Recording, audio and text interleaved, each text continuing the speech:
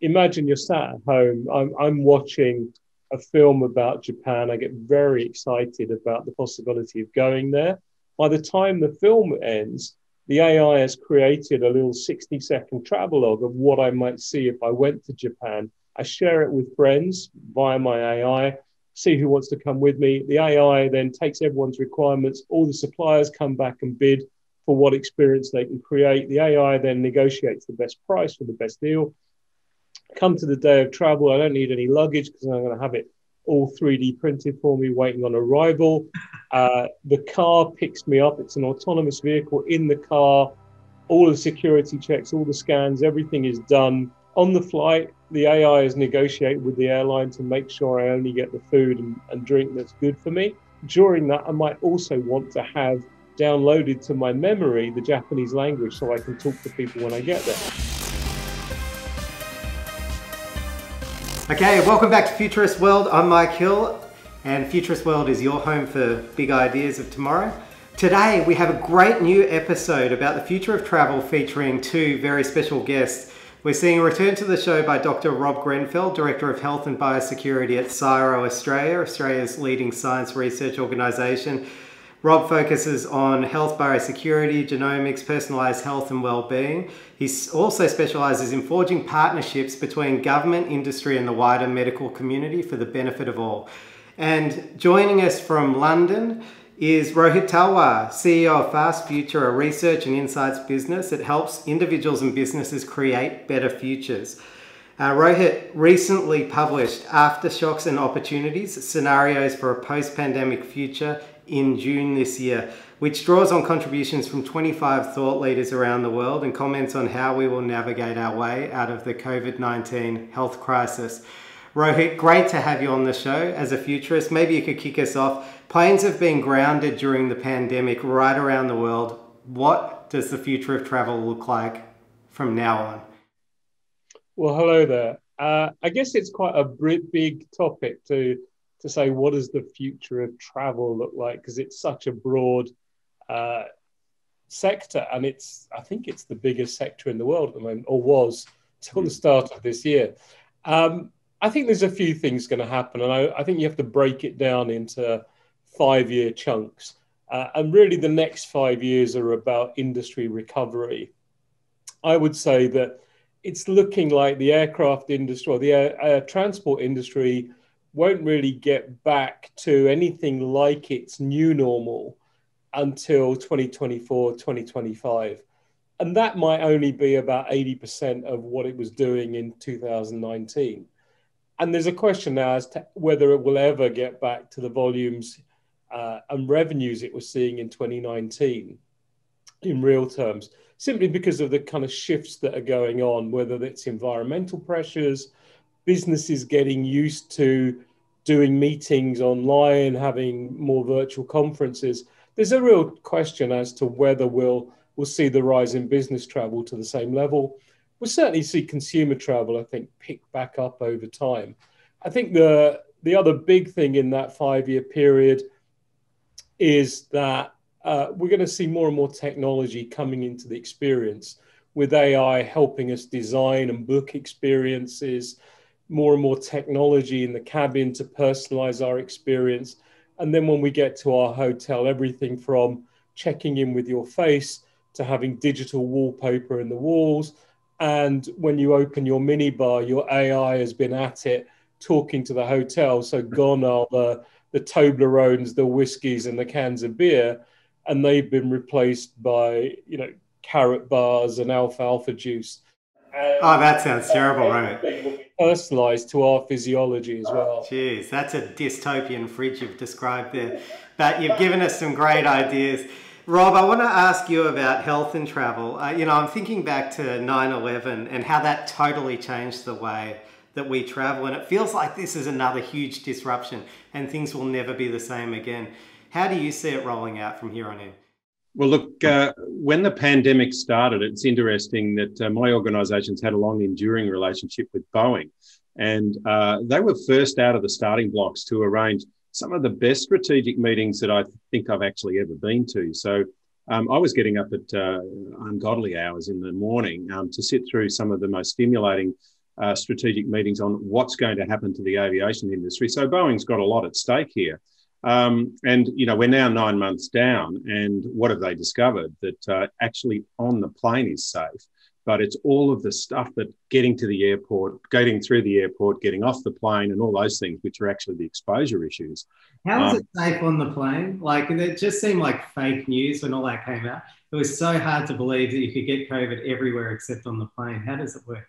Well, we've known that most respiratory infections are really only a risk to you in the actual seats around you. And so someone who's actually spreading it actively just around them, because the air changes about 40 times per hour or so. And it's a flow down and goes through the feet. So it's in fact not like sitting in an office, which of course is actually a high risk activity. So the issue on the plane is fine, but you know, how many times have we stood in queues that we've actually suffered through? I just sort of think I've been speaking with airline groups who are trying to look at how they can improve the passage of people in a safe way through there. So these are mechanical issues that need to be solved as we know more and more about the behaviour of this virus. But then it comes to the hotel experience, the rental car experience, all the additional cleaning that needs to happen because this virus persists in the environment. This virus, unfortunately, is very hardy, and it's going to be one of those challenges. And so one of the things that came out of talking with some of the airlines, the airport authorities, and also manufacturers like Boeing has been confidence. And I think Rohit hit the nail on the head. Do I want to travel? Now, I'm platinum on 2 airlines, which is obscene. In these areas of climate change and other climate impacts. Huge footprint. Yeah, it is. And I'm actually reveling in the fact that I have, my last trip was January this year. So, you know, nearly 12 months ago now. And I have been able to do international conferences, meetings, and everything else from my country retreat. Do I want to travel again? And I think, again, the issue is, how do we coax business travellers back to what was a lucrative market? The second is we look at the bottom line of our agency. We were spending a significant amount on travel. We're not now. We can use that on actual work and science rather than, in fact, those incidentals that we had with travel. But I reflect on the personal thing of travelling. What we're seeing is people are now tentatively starting to travel domestically, and some of the markets that have recovered in some countries, such as, say, China, for instance, where they have rebounded quite well. We're still just seeing really land-based travel coming back in Australians' perspective. I watched a travel show last night on TV where one of our celebrity chefs was in Vietnam, and I'm going, I would love to be back there. So I think the thing for us is actually what are we, what's going to draw us? I too agree that tourism will bring us back, but business, I reckon we've made that big step, Mike. We're not actually going to be doing business the way we used to because everybody now can and is getting more confident with this type of format. Yeah, that's great, Rob. And I'll come back to that in a sec. But let's stay at the airport just for a moment longer. So I know it's different in the UK, Rohit, but I had my first, you know, pretty much all planes were grounded here in Australia. And I had my first trip a few days ago up to Sydney from Melbourne. And it was amazing because there were no people around. Everything moved. Everything was automated. How do you see this working now, the airport experience that Rob was talking about, eliminating those queues? How can we get better at the contactless stuff you were talking about, automating the process right down to where you pick up your bag? What are your thoughts on that? Well, one of the challenges here is that the air transport industry has turned the Scud missile launcher around and you know, aimed it at its feet for the last 9 months. The sector knew what was going on from the start, and it could see what was happening in China from January. And instead of having a coordinated response, the experience is different in every airport you go to, on every airline, on every transport provider that takes you to the airport, at every hotel. And that hasn't helped confidence. They haven't had consistent standards and processes, and it's still the case. You know, whether it's testing on arrival, Dubai launched a 10-minute test very early on. Others are still saying, oh, we don't know whether we can do testing. And I think that erodes confidence again because people don't know. The story about infections on planes, you hear such different views. This week, I've been hearing that the single biggest place in which you get infections in terms of the number of people versus the number of infections is in an aircraft cabin. So it's very confusing. For airports themselves, there are some interesting challenges. And one is, how do you eliminate all of the touch surfaces? How do you eliminate anything where you're putting your hand on it or you're handing something to another human and they're handing it back to you? And so Bangalore Airport was the first. In January, they could see what was going on in China, and they created a project to create touchless experiences from curb to cabin. And they literally, in 60 days, have now put in place a system where you never have to touch anything, you never have to hand anything over. Everything is done with biometrics, with scanning of documents that you do yourself. So it's entirely self-service. And the sector knows it has to go that way. That one of the challenges is the cost of this. Well over 50% of airports before this crisis were losing money. Now it's pretty much all of them. I can't think of any airports, any major airports outside China that aren't making a loss. Inside China, I think some are breaking even, but you'd have to push back a little bit on those numbers to truly understand them. And that's, I think, part of the challenge. The cost of creating these experiences, the cost of maintaining a COVID secure environment is a real challenge. And I think until you get to vaccination certificates, which is where Qantas are going, it's always going to be a difficult experience. So I think, if we're talking near term, then it's just a rough outlook. I think there's not a lot the sector can do now to increase the flow of passengers. It's outside their control. It doesn't matter what the sector says. You're not going to persuade a corporation to get back to spending $1 to $2 million to get its 200 top people meeting in Hawaii or Venezuela or London, when they can do that same event over the course of 4 days for 3 hours a day from your desktop, and the cost drops to about $200,000. They're just not going to do it for some time. And they're already baking into their budgets for next year those cost reductions, as Rob says, on business travel. So I think the sector is kind of looking for a silver lining in this that just doesn't exist in the near term.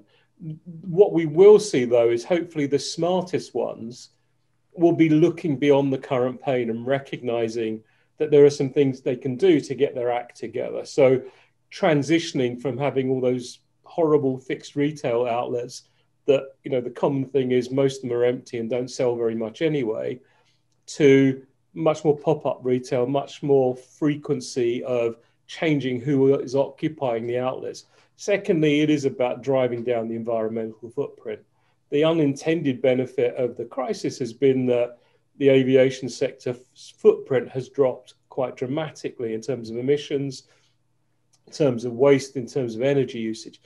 The sector has to recognize that 2050 is a ridiculous target in terms of getting to zero emissions. We're now seeing cities like Glasgow and Copenhagen talking about zero emissions by 2025. Norway's the first country to set 2030. There's a whole bunch of corporations that's literally growing by the week who are talking about zero emissions by 2030 and ideally getting to zero waste and zero external energy consumption. The aviation sector has to get its act together and really accelerate that. And now is the best time to do this, when we've got some spare resource, we've got some time to really focus on driving down the footprint. And I think this is where the sector really needs to be brave and think about the longer term and focus on that. Because as I said, there's not a lot it can do to generate more travel right now. What types of innovations has this pandemic, fast-tracked for you, Rob? So, for example, humans are pretty dangerous. And in your last episode, it was pre-pandemic, and you were talking about pandemic preparedness then, and clearly the world needs to do much more. Is this driving innovation in robotics and other contactless technologies? What are you seeing from where you sit? Yeah, look, I tend to look at, Rohit set the scene for actually talking about what are the immediate things that we've actually got to look at with the innovations, and then moving through to say some of the longer term ones which will come through. So some of the immediate things we've seen is people have been forced and pushed into the idea of actually having or using digital as a way of, one, interacting with your family, loved ones, business, and even conducting studies, and even, in fact, doing a lot of service and service delivery. So that we've seen this remarkable pivot. Although we've been doing these things for many, many years, it's just that the whole population shifted in that sort of angle. So behind all of that is a lot of innovation in fact, how to make this work in a safe and secure manner. I'm waiting for the innovation to come through that you can have, say, a Zoom chat with your whole family members, and you can just sort of partition off and have a one-on-one conversation while others are going on. I'm sure that piece of technology is being worked on, because that will be worth a fortune. You imagine it, the melees that you actually have with your families on Zoom at the moment. So competing conversations. Now, picking up on the idea about who's fit to travel and who's safe to travel, the whole area of doing point of service testing, which at the beginning of this, we didn't know how to test for this virus because we didn't have any for it. It's now looking at the validity and the stratification. And in Australia, we've been given a bit of a breather with regards to this pandemic. So we have got the luxury of looking at, well, what would it look like if you arrived here, and who would actually have to be quarantined and who would have free passage? What does it mean if you've had an immunisation, and what sort of risk have you got? Who needs to stay for how long in what sort of place? So those sorts of questions are where the innovation's coming from, that we will have amazing test technology in the short term as that moves through. The idea of vaccination, we've seen one of the fastest turnarounds for the development of new therapeutics that we've ever seen in our history, and that's come from global collaboration, which I hope continues after this pandemic, because we've been working across corporations, governments, countries, science authorities, and consumers and providers. Never seen this before in healthcare to such a degree. And if we can actually hold on to that type of thing, we may in fact find great advances in other areas of healthcare with that cooperation. Thinking about passage, there are precedences. There are yellow fever tickets that you have to have when you're travelling. There have been cholera and typhoid in the past, and certainly smallpox. So I have no problem with the idea of actually a sort of a WHO sanctioned authority. I have been immunised by this vaccine, therefore allowing you some sort of rite of passage. That will iron itself out over the next 12 months, which will free things up a little in that perspective. Now, let's just fast forward to the way that we actually do business and conduct ourselves. So digital is just one of those formats. The other part is the AI machine learning in the background that will actually allow us to do these types of transactions and business development, and also the way that we'll in fact actually be able to work. I think that that's going to be accelerated as a way of providing platforms for us to work in itself. Even go further forward, we haven't stopped on innovation outside of COVID, thank goodness, because that's the stuff that keeps me sane at the moment. So we're working with NASA and the European Space Agency on prolonged space travel. Now, what's that got to do with travel? Well, we are going to see space tourism, and certainly that will pick up. But more importantly, we're going to see the use of some of that technology to allow us to, say, go from Melbourne to London in a couple of hours. That technology is tantalisingly closer than we think, but we still have to deal with the human challenges of, in fact, actually allowing people or enabling people to actually do this type of travel as it stands. So there's a lot of exciting things going on here, and I'm really pleased to say that we're still actually working on some of those, Mike, rather than just being completely consumed by COVID at this stage. Yeah, great. And I reckon we should come back to that idea of hypersonic flight. But Rohit, I could see you were thinking about how business is changing and how we conduct ourselves. And you were talking about business meetings and, baking in the savings from, not having to meet in person anymore. How immersive is, our, Zooms of the future going to become? Like, do you see a role for VR technology and, holograms, or, where's this going, do you think? Well, all of the immersive technologies are moving at pace, and in some regards, they've been accelerated by people saying, okay, if we're going to now have a significant element of virtual in our meetings, in our experiences, then we need to make them more multi-sensory, in the same way as if you're in the room with someone, there's an energetic transfer, there's a handshake, there's all sorts of things. And we've experimented with things like touchable holograms, with giving people sense via technology so you can smell things, with the ability to stimulate all of your senses. So we're not far off being able to, instead of staying in a hotel room, simulating that in your house so that you could literally have digital wallpaper that shows you the view you would have had from the Pan Pacific in Hong Kong, to feeling the bed linens in the same way as you would there, to having the bathroom smell like that, the bathroom there, and tasting the food you would have had in the restaurant, but sat from here, here in my flat in Golders Green, North London. So we know all that's coming, and we can create more of a multi-sensory experience. There's some issues that we haven't quite cracked, which are the kind of mental overload that comes from looking at a screen all day long and just trying to interact with people. If you're in a meeting room, you can scan the body language, you can see what's going on, you can have sidebar conversations, and you can nip out to the bathroom, or when you go for a coffee, you can chat with people.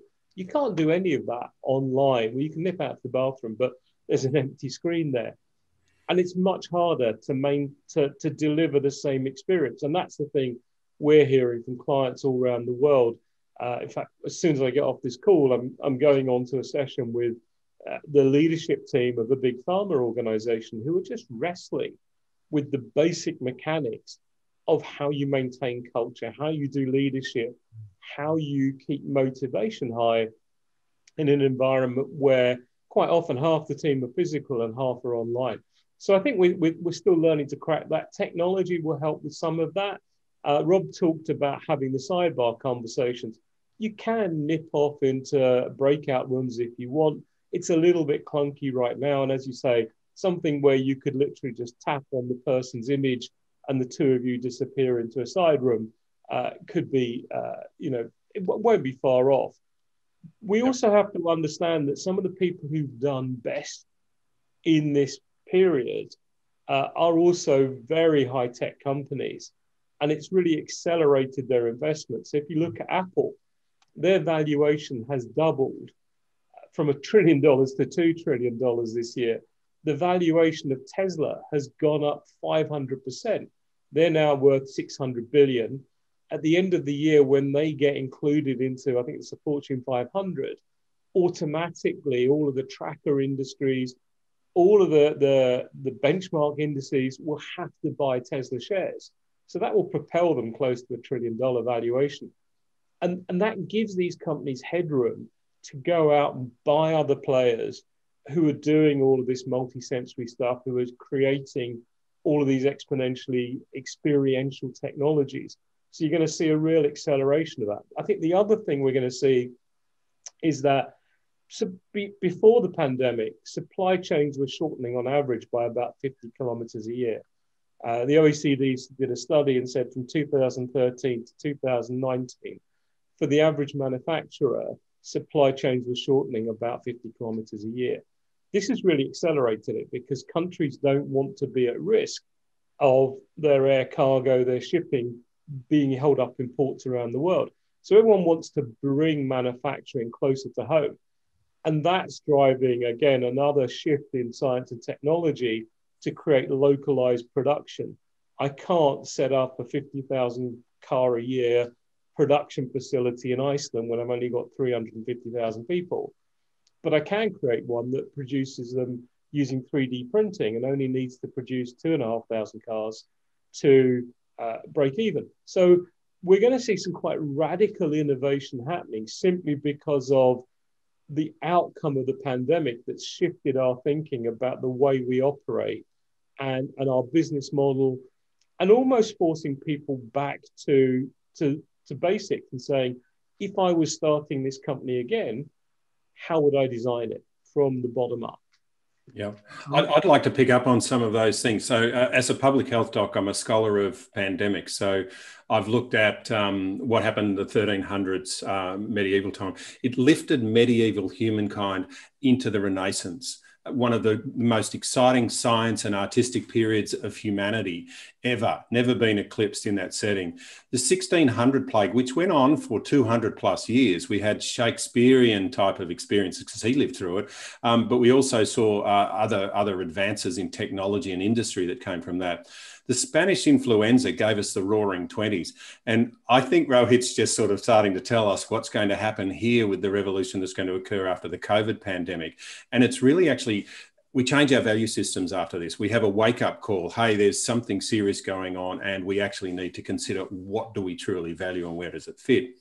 Now, let's just also, I want to unpack some of the change management issues that are going on. So as a doctor and a GP in Australia, I'm actually proficient in telemedicine consults, so particularly I worked in rural areas. So for me, the idea of actually getting some of those nuances, particularly say through mental health consults and others from patients, is something that I've developed over my professional career. But the rest of the population need to develop that. And we've sort of identified this. We've called this in our workplace at the moment, the absence of small talk. So what we've done in our meetings is there's that part where you can just ham about with regards to the conversations that you'd actually have if you were in the room before you go into the formal meeting, or the idea of actually saying to someone, hey, you know, let's just hang around at the end of this and have a chat about what you're up to and what's going on. We haven't got that right. You know, the change and the disruption is going to come from behavioural change, the acceptance that this is actually how I do work. So think about, say, telemedicine in a sense of health consults. It's not there's telemedicine and there's virtual. It's I'm given care, and the format that I get that care depends on what's appropriate for that particular time. So the same comes with business. I'm doing business, and the format for that business is what's the most appropriate and sort of amenable way. But that's a human factor that needs to actually come into this, and it'll be a human design and an engineering one.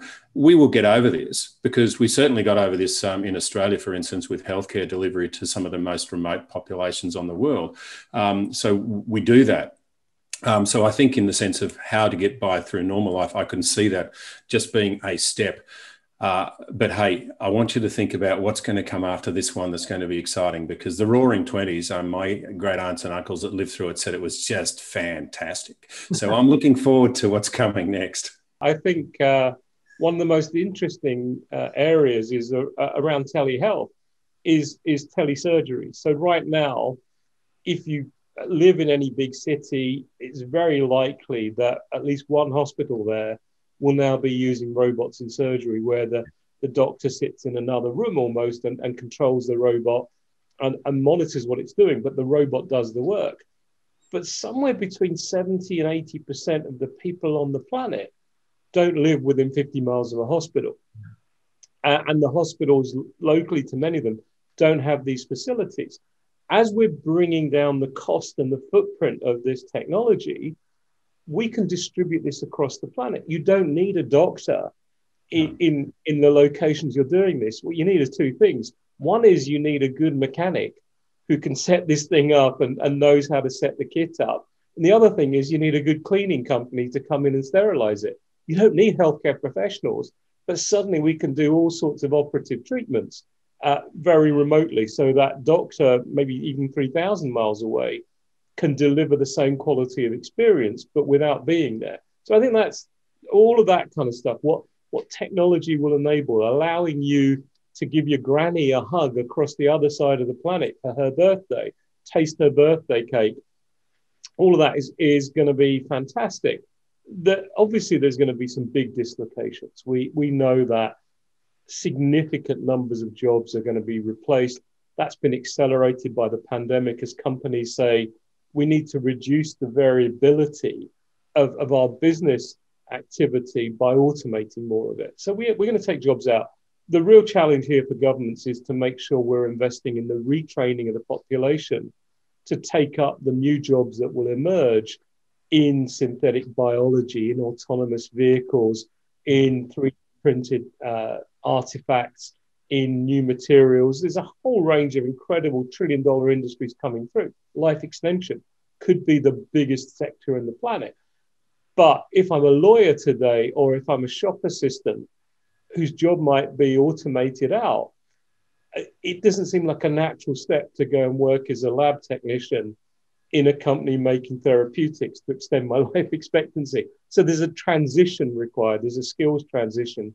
There's an investment in those sectors. So there's a real challenge for government. So as to the next stage of the recovery is about investing in those things to lay the platforms for the future. And this, as Rob said, this kind of next renaissance, this next explosion of possibility. Perhaps the biggest challenge we face is how we maintain our humanity in that period. There's a risk that we end up creating this technocentric dystopia rather than a human-centric, something close to utopia. And I don't think we're paying enough attention to that, to the human factors, to the things that really count, which is, connection, empathy, all of those things. And we are seeing some good examples of that. The CEO of one company that we've been researching, and I wish I could remember the name, has been deliberately focusing on getting to know the people in the picture. So if your husband walks past you on the screen, to kind of say hello to them and have a chat, or to have a chat to your kids, or find out about who your dog is. Because if that's where you're working, then to get to know you and your environment reduces the stress for people. And we're having to think really hard about things like the design of work again. We'd got used to just handing Rob more and more tasks. And the better Rob got at doing tasks, and the longer Rob worked into the night to get his task done, the more we gave him. Now we're having to think much harder about, well, what is your scope of responsibility? What is the training you have to do those tasks? And how do we make sure we're giving you a manageable workload? And in a sense, using the technology to monitor that, whether it's monitoring screen time, monitoring your stress levels, monitoring your oxygen flow, heart rate, but really trying to make sure we're using the tech as well to monitor you to the point where, maybe you are about to have a cardiac arrest, but 30 minutes before that, various bodily indicators have told us you're heading that way. So before we tell you you're having a heart attack, the ambulance is already on the way. And we've already alerted the medical facility and sent them all your information. So we're going to have to use the technology in smarter and smarter ways to enhance human experience. And will that ambulance be driven by a person? You brought up the Tesla before, and I'm really interested to unpack this because we're talking about the future of travel today. What do electric autonomous vehicles mean for us going forward? Rob, will the current car I own be the last car I ever own? So in our Future of Health report that we put out before the pandemic, and you're quite right, we actually did identify that a pandemic was a major risk for us in that report. But the issue is with longevity is cognitive decline, and also the ability to safely get yourself around. And social isolation is in fact actually the antecedent to many causes of ill health. And what's really exciting in the UK, for instance, they have identified that loneliness is something that as a priority needs to be addressed. Here in Australia, we're starting to get our government interested in the cost of loneliness to our society. Now, that aside, who's lonely? A lot of aged people after they've actually retired, unless they've been able to make that transition into meaningful activities, or if disability comes on, be it, say, cognitive decline, they can't drive. And so by getting more isolated, things get worse. So in the Future of Health, we looked at the idea that someone with a moderate cognitive decline should be able to live in a purpose-built house, relatively independent, but still with the human touch that comes in, and the autonomous vehicle, because that actually allows you to have the freedom of still getting out and safely getting out. I really don't think that many of us will be physically driving vehicles in the not too distant future. Why? Because it's in fact actually much safer. And two, you can in fact move with much greater efficiency once the vehicles are all moving on to the autonomous level. So it'll be a staged introduction across our freeways, but also with health applications. And I think in the sense of ambulances and others, the human factors in driving a vehicle very fast in unpredictable settings is in fact actually better done by machine enhancement with regards to the driving. So we will see blends of these things coming through about allowing that to happen, so that the ambulance officers, if they're in the vehicle, are able to do what they're actually trained to do, less of driving and more of saving a life.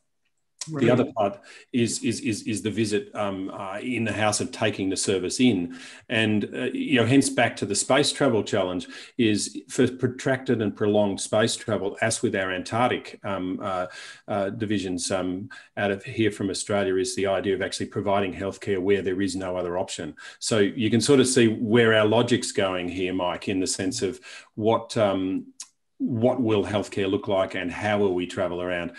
I think, yes, autonomous is definitely going to happen, and it's going to happen faster than we think. So are you on the same page here, Rohit, around the autonomous vehicles are definitely on the near rather than far horizon? Well, it's been accelerated. So if you look, China's put something or committed $430 billion to autonomy or to AI, and a big part of that is autonomy. All of the manufacturers are working on autonomy. What we've just seen is Uber were working on autonomy, and instead they've partnered with another company now. They've effectively sold their autonomous unit to it because they're making greater progress, and they're pouring $400 million in to support that. And I think everyone is going to do that. The issue with autonomy is not so much the technology. We're learning more and more about how to have the car learn for itself about the environment it's in and how to do the kind of infrastructure that we need. In cities, it's great. In big towns, it's great. You can create that. It's when you get out into rural areas that you don't have the knowledge about the roads and everything to guide that. So what you need is cars to pick up that information, share it so you can learn from other vehicles. We're getting there. The other thing is the kind of ethical, moral, and legal framework around this that says, okay, if you are going to have an accident, who do you hit? And what basis do we do that? Do we base this on your value to society morally? So if you're an 80-year-old clergyman, we think that you're really valuable. Or do we do it on your economic value? In which case, the 18-year-old whiz kid who could invent the next technology might get prioritized, and we're quite happy taking out the 80-year-old clergyman. We need that kind of ethical, moral framework, and it's going to differ around the world. So suddenly we're having to think about issues that we haven't thought about before. We've left that to you to decide and make that assessment. If there's a choice of three people I'm going to hit, when it comes to something going wrong, swerving another car, then you make that choice almost subconsciously. But we're going to have to create frameworks around all this. So autonomy is going to be great. And autonomy in all sorts of contexts, I think, is going to be great.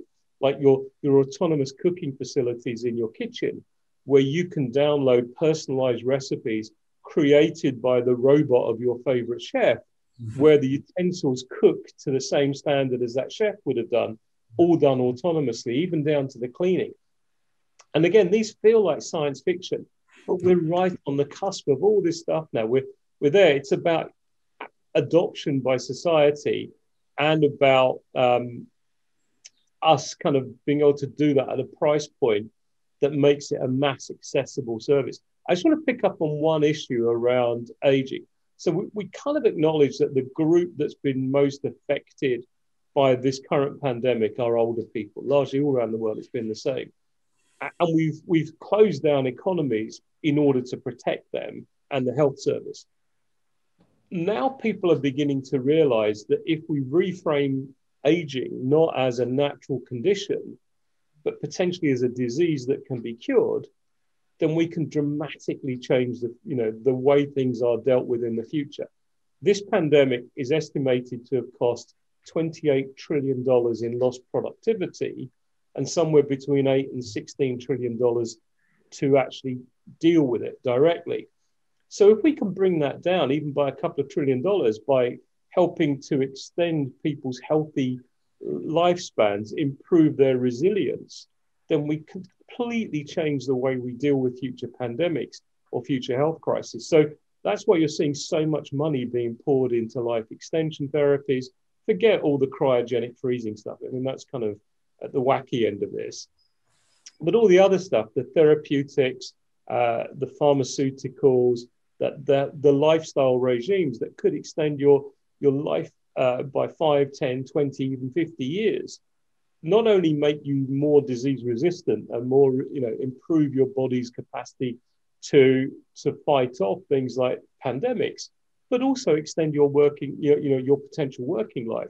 So I think countries are increasingly going to start acknowledging aging as something you can work on, and something that becomes almost an economic priority to do so. Rohit, you said the magic words, science fiction. So let's get ridiculous. When I think about the future of travel, I think about stuff like, the autonomous vehicle in the original Total Recall, Johnny Cab, which gets taken out by Arnie at some point, I think. Then there was a later Total Recall that had like the fall. It was like this sort of elevator that went right through the core of the earth in about 5 minutes. You got Back to the Future 2 and, The Fifth Element, flying cars. And Rob, you already opened us up to some, some far horizon stuff, or maybe not so far in terms of space tourism and hypersonic flight. Let's unpack that a bit more. Where do you guys get your inspiration from? Is there anything in sci-fi that, is going to come to pass, in your opinion? Well, I've focused a lot on dystopian horror, really. I mean, the film Contagion, which is probably the most well-written pandemic film because it was written by public health specialists, or at least they had a solid advisor. Now, the difference between that and this one is that disease had a 40% fatality rate, which is far worse than the one we've got at the moment. But looking at the way that the recovery comes through out of states of disorder, which is where we go through. I watched until it started to irritate me with the Brave New World remake, and I'm thinking that was written in 1933 or something like that. Unbelievable when you start to look at the concepts that were coming through there about where it is. We haven't made it to where that is, but there's a lot of material in something like that for us to actually look at and balance where we are. I guess in the one sense, I do want to peg back to travel, what actually drives me about travel and where it is. And I do sort of pick up on Alain Vuitton's the philosophy of travel that he actually wrote, or the art of travel, as he wrote in that book. And there's the three segments: the person who likes to plan, the person who likes the journey, and the person who likes the destination. And in one sense, those are the sort of the segments that I start to look at as to, well, what would the future look like in how we might travel? Because you're really catering for those. Planning, yeah, that's great. But I like the journey, and I like the way the journey actually takes you where you didn't think you were going to go. I like the unexpected. I like to actually suddenly find myself in a street stall or being adopted by a family in a developing country and getting a really total experience, or, for instance, learning how to play the gamelan in Bali, or for that matter, making silage in rural France. With a lovely evening in the Loire Valley. These are things that's what I like with travel. A lot of people like the destination. I have to climb Mount Everest. If I don't climb Mount Everest, I haven't been there. If I don't, in fact, actually go to all the art galleries of Paris, I haven't been there. That sort of destination focus. So when we think about it, that's the human factor that's going to muddy what we talk about with where we're going to go with how you're going to travel. So the virtual travel experience is possible for destination seekers. For people like myself, no, unless you in fact actually have randomness come into the program and in fact flip me somewhere else and take me onto something that I wasn't expecting and it wasn't going to happen. Yeah, that could be coped with. The meticulous planner, yeah, well, they're probably going to thrive into the future. So travel predictions, I tend to like to think about it in the way that, lumping people into those areas. But the inspiration of, we don't need a lot of pushing to get inspiration for what's going to happen with travel. I'm of the age where the lunar landing just burnt an indelible mark in me because I was 7 years old and they landed on the moon. And that's just as a 7-year-old, I could have told you where the Sea of Tranquility was with 100% accuracy, Mike, by pointing at it on the moon model. Now, where we look at the space travel business, the idea of actually having the excitement of going into just, sub-atmospheric sort of levels or super atmospheric levels and just going in that plane flight and shooting straight across or around the globe and landing somewhere else. Exorbitantly expensive and probably an amazing luxury, I think, in one sense. But on the other side of it, the inspiration's already in front of us by actual living science fiction that's going on. I think that's the sort of part. I have scientists around me that are in fact thinking of the impossible every single day, and I think, wow, how do we make that happen? So I know I've twisted your your question around back to you. I'm sort of saying that there are a lot of things around us now that are actually driving this this quest for change and excitement. Yeah, Rohit, over to you. What do you think? And I also want to know your opinion on Elon Musk. Like, is this a visionary? You know, should we be celebrating these big ideas, Hyperloop, and you know what he's trying to do with Tesla? Or, you know, is this helpful? These types of big thinking. It depends on who you are again.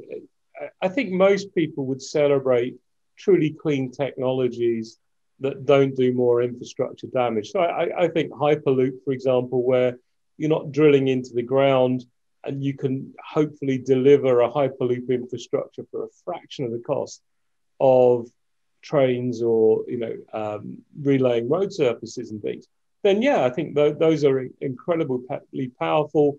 They're also almost zero environmental footprint. So they're great. They bring down the cost to almost zero. So there's an exponential benefit in all sorts of regards. The space elevator is probably 50 to 100 years off, but where you could travel from here to the moon on an elevator, madness. But people in Japan are working on it. As Rob says, almost anything you can think of that's outside our current frame of reference has been talked about by a science fiction writer, but also is probably being worked on by scientists somewhere or visionaries somewhere. And so if you think about colonies beneath the sea, Dubai tried to build the undersea hotel. Now, it didn't happen, but a lot of work was done on that, and we will see more. Colonizing other planets. We're not going to get McAlpines or Wimpy or whoever going out and building these things in the same way with 2,000 laborers trying to construct a habitat on Mars. But with robots, we can do that. So we can send robots up to do that construction. But we won't be flying out 50,000 robots. We'll be sending out 20 replicator robots that will then replicate themselves when they get there to generate thousands of these things.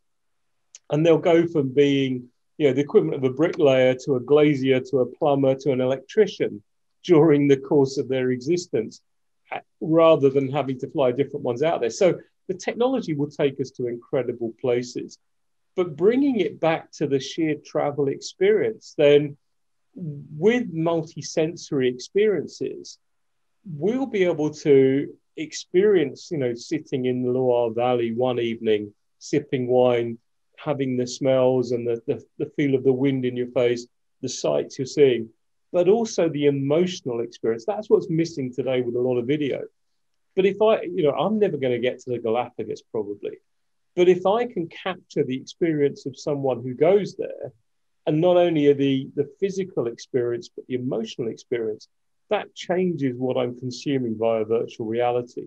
So you could have a situation where you send certain people on these trips and they're co-funded by the airline, the hotel groups, and everyone else who was involved. And then they resell your experience to people around the world to consume via VR. So suddenly you make your money in a very different way. And that, we start to open up to new business models that are created by these new experiences. And I think we really are in that place now where if you can envisage it, if you can dream it, we'll probably be able to create it at some point. We may not yet have the science or technology to do that. So one of the things about artificial intelligence is it's moving fast, but it's still not as smart as humans in every aspect of human thought. But we will, within 5 to 10 years, have artificial general intelligence that's as smart as humans 80% of the time for 80% of what we do.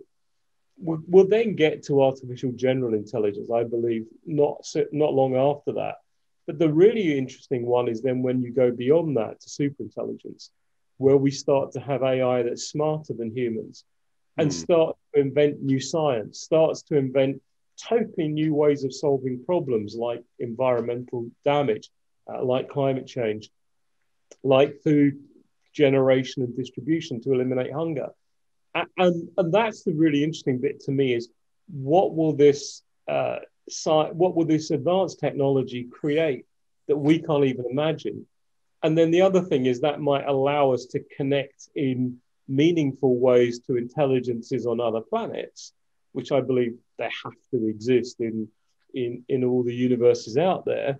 And maybe they're on the planet now. Apparently, the latest one I've heard is that someone in Israel has said that there's aliens on our planet, and Trump knows about it. And maybe he's waiting for them to step in and fix the election. But at some point we might connect with intelligences on another planet, and they might have technologies that we couldn't imagine. Star Trek did a pretty good job of that, actually. It kind of really expanded our thinking about what that might look like, and a lot of science fiction writers have gone there. But again, they're bounded by their experience, by the limits of what they can see or imagine. But when we start to get confronted by what's way beyond our imagination, what would be created by entities that live and exist in a totally different way, that starts to become truly mind-blowing. Wow, you've both taken us to such far horizons there. It's fantastic. And we're approaching the end of our journey, gentlemen. But I want to finish up and ask you both what the future of travel looks like. From what you've just said there, I think the way that we travel today will seem very, very antiquated, and possibly in the not too distant future. Over to you, Rob. What's the future of travel look like for you? Well. Again, I think it actually comes back to what you personally want and have been socialised. So at the moment, we've been socialised with a particular model of travel, and through a disruptive change period such as a pandemic, we are being told to address what do we value about what we actually do with our lives and how that's experienced. So what may be a great travel experience for you is not necessarily one for me. So I think the idea of the personalisation of how that fits in. So where are we going to go? And I think the idea of augmented experiences and ways of, in fact, doing this so that we actually respect the planet that we live on, and other cultures and others in a much more meaningful way to allow that. And for people who do want those form type of tourism experiences, so much of that would easily be turned into a virtual experience that would probably be just as enjoyable for people who are seeking that. So again, like I said to you, it's really what the individual would be interested in and how that would go. The idea of, in fact, actually movement of people around to the levels that we've seen in the past, I think it's going to take a long time before we can actually do that, because that's confidence. And again, that's a human factor, which is the one thing that is always the issue that actually challenges us when we're looking at change and technological impact. So we have to actually deal with that. So let me give you a kind of futuristic vision, and you can put your own time frame on this. Imagine you're sat at home. I'm watching a film about Japan. I get very excited about the possibility of going there. My AI and all the bodily worn sensors, plus the TV looking at my face, monitoring my microfacial expressions, together they work out that this set of emotions and sensations mean that I'm really excited. I'd like to go and visit there. By the time the film ends, the AI has created a little 60-second travelogue of what I might see if I went to Japan and highlights I might enjoy. I buy into that. I share it with friends via my AI, see who wants to come with me. The AI then takes everyone's requirements, turns it into a request for proposals, puts it out on the web. All the suppliers come back and bid for what experience they can create. The AI then negotiates the best price for the best deal. Come to the day of travel, I don't need any luggage because I'm going to have it all 3D printed for me waiting on arrival. The car picks me up. It's an autonomous vehicle in the car. All the security checks, all the scans, everything is done on the way to the airport. So I just arrive by the side of the plane, walk onto the plane. On the flight, the AI has negotiated with the airline to make sure I only get the food and drink that's good for me. And then I can choose what I want to happen to me in that 10-hour travel experience. So I might just choose to dream various dreams that are induced for me about Japan and its history. During that, I might also want to have downloaded to my memory the Japanese language so I can talk to people when I get there. On arrival, I'm taken straight to my hotel by the autonomous vehicle. I check in with my face. I open the door with my face with facial recognition. The walls are covered with digital wallpaper, so I can have on them whatever I want to see. As I mentioned, the minibar's full of whatever I want. as I travel around the island, I either know Japanese now, so I can talk to people directly, or my AI is doing instant translation. Anything I want to buy, I simply pay for by blinking my eyes. A drone picks that stuff up, takes it back to my hotel. I don't see it again till I get home, unless I want it while I'm there. And when I come back, on the flight back, I've decided to fly hypersonic, so I do it in about 4 hours. And on that journey home, my AI takes me through the balance sheet for my experience, because I've had every aspect of it tracked, monitored, and turned into VR experiences for people around the world. And it tells me that I've actually made a profit on my journey because of the number of people who've bought it. That's a vision of what travel could become. Good riff, Rohit. Like it. It's great. I want to travel with you, Rohit. Yeah, let's hope that's on the near horizon. I love that. Some would hate it, and I totally get that. But that's where, if you combine all these innovations together, you can reinvent the travel experience. You create new business models. You create new categories of travel. So there's the physical one, and then there's the experiential one, where I don't have to leave my front room to have all these experiences. And I think, again, for some people, this is utopia. For others, it's a dystopian hell. So I think we have to recognize there isn't one future travel. There are multiple versions of it. Good job, Rohit. On that note, gentlemen, thank you both for joining me. Rohit, Rob, bon voyage, safe travels. Thanks for joining me on Futurist World. That's a wrap for the future of travel. As always, please like, share, follow, subscribe, and stay tuned at futurist.world. Thank you, Rob. Thank you, Rohit. Take care and see you next time. Thank you. Thank you.